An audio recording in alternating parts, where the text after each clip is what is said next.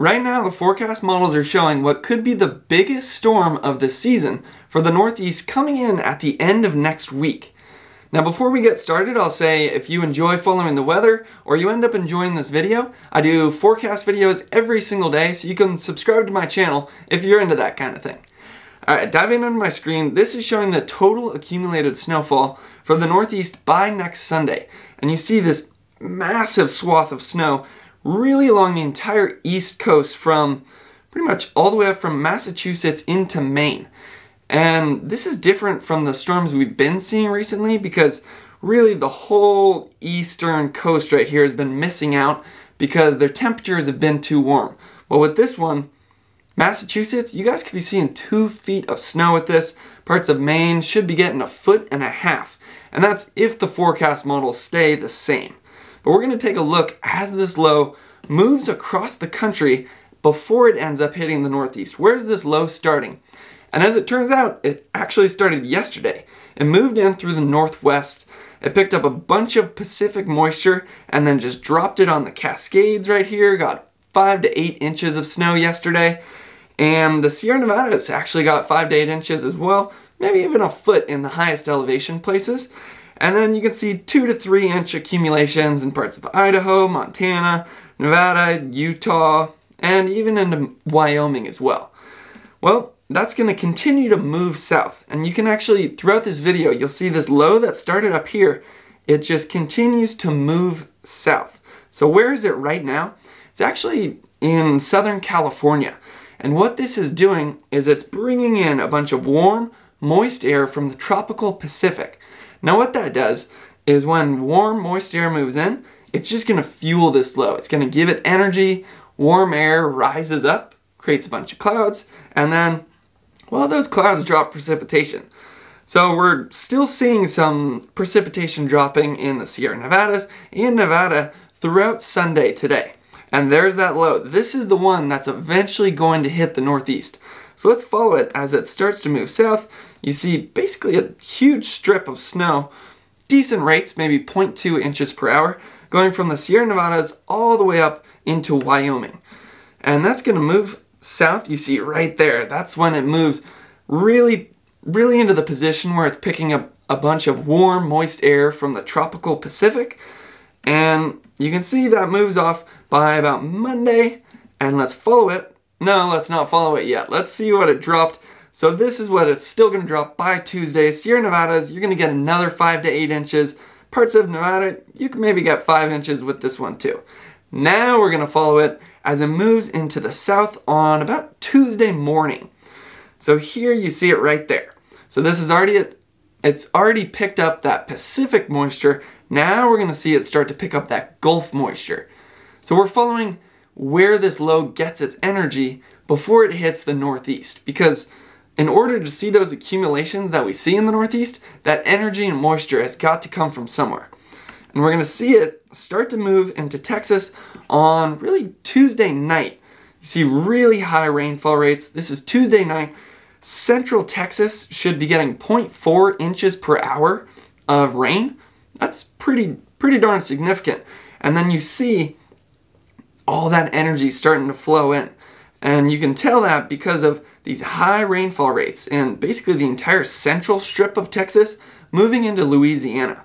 This is now Wednesday at about 7 a.m. and you can see those 0.4 inches per hour of rain have moved into eastern Texas, and there's just this huge band going basically from western Texas all the way into Mississippi and Alabama.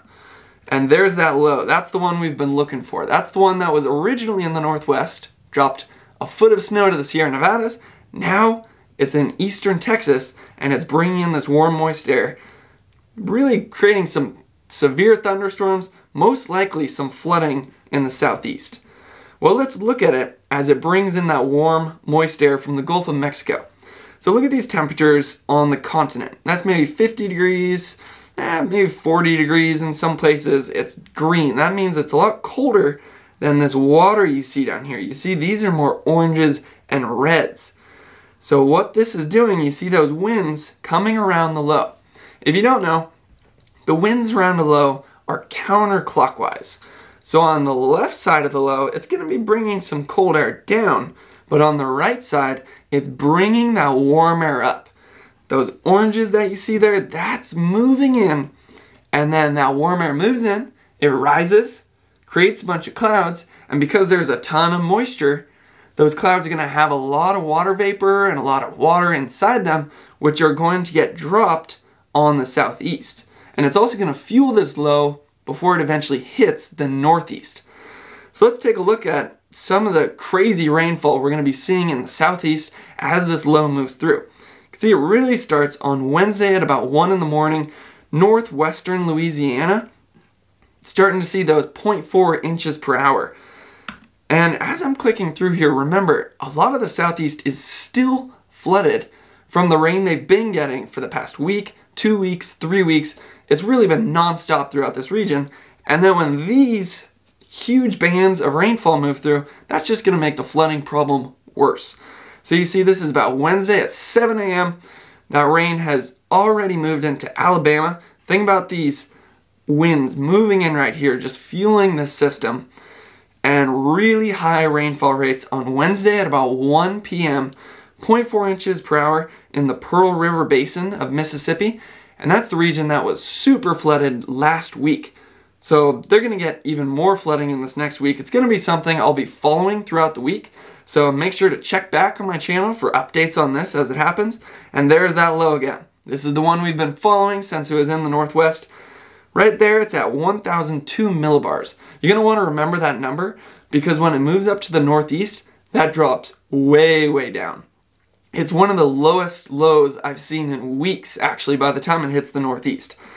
So you see, 1,004, and it's still dropping those heavy rainfall rates, and then it's finally gone on about Thursday night.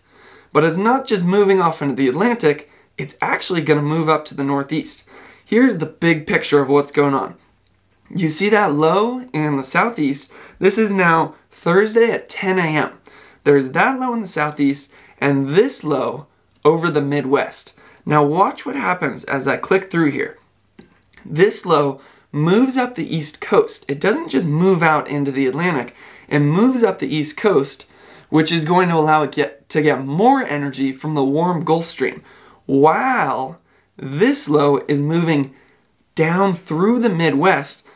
And what this low is going to be doing is bringing this cold air, all this cold air, this low is going to bring it down, while this low is bringing up energy. So these two lows are going to combine right about there.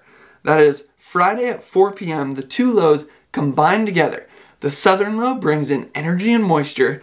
The northern low brings this cold air down. Look at that just fill into the northeast, and it continues to fill in as this low gets deeper and deeper and deeper. You can really see the winds kicking around this low at this point. So let's look at this low as the two systems combine. Here's the more northern low, and you see it's snow because it's bringing that cold air down with it. This is the southern low, it's rain because it has all that warm moisture. These are going to combine on Friday at about 1 p.m. The two systems combine, collide, and just explode over the northeast. As of right here, the cold air hasn't filled down yet. So New York, you're mostly going to be getting rain at this point. This is Friday at 1 p.m., mostly rain. But just wait until that cold air fills in and the low continues to deepen. This one gets crazy. Right here, look at it, 977. And those heavy snowfall rates have already started to fill in into Massachusetts, southern Maine. And it's interesting to see that the East Coast, like the very coast of the East Coast, is going to be getting snow with this one. And that's because the low is off. It's in the water. A lot of the lows we've been seeing recently are up in central New York, so it's bringing up the warm air on the right side and the whole coast has been too warm. Well, this one is right off the coast. And then right here, this is crazy to see. This is Saturday at 7 a.m. and that purple band right there, that means about 0.2 and greater inches per hour of snowfall. So if you're getting 0.2 to 0.4 inches per hour, you can only imagine what you could pick up throughout an entire day of this. And look what that low is at now, 9 62. That is the lowest low I've seen in weeks. And those snowfall rates are intense. And remember where that band of intense snowfall is, that's exactly where we're going to see the best accumulations. So that low drops down to a 961, and basically all of Vermont, all of New Hampshire, all of eastern Massachusetts, all of Maine getting snow throughout Saturday associated with this low. Continue to get it up through Saturday night, and then it finally moves off Sunday at about 7 a.m. So basically all of Saturday, the Northeast is picking up snow with this one. How much are they going to get? Let's check out the accumulations as it fills in. So there's that snow as that first low moves in, and you see it start to fill in. Parts of northeastern Pennsylvania, southern New York, getting about an inch by Friday at 7 p.m. Even Vermont and western Massachusetts getting maybe 2 inches by Saturday morning. And then it really starts to fill in, and boom, you see that bullseye just pop onto the screen. This is now Saturday at 7 a.m. And you can see eastern Massachusetts. That is some intense snowfall right there. We're looking at maybe 1.5 to 2 feet of snow, and that's not even the bulk of the storm yet. By Saturday at 1, that bullseye turns into more of a kind of banana shape all the way from southern Massachusetts up into Maine, and it continues throughout Saturday. So Saturday is going to be the bulk of this storm. Vermont, basically all of Vermont is getting maybe 7, maybe even a foot of snow in some places. New Hampshire, you're going to be in like the 6 to 8 range, and then really southern Maine, eastern Massachusetts. You guys are going to get a ton of snow with this one, possibly 2 feet. Now this is a long way off. The forecast models are going to change, they're going to get better, and I'm going to keep you guys updated as this storm progresses. So if you want to stay updated, you can subscribe to my channel and check back every morning because I do these forecast videos every day. Thanks for watching.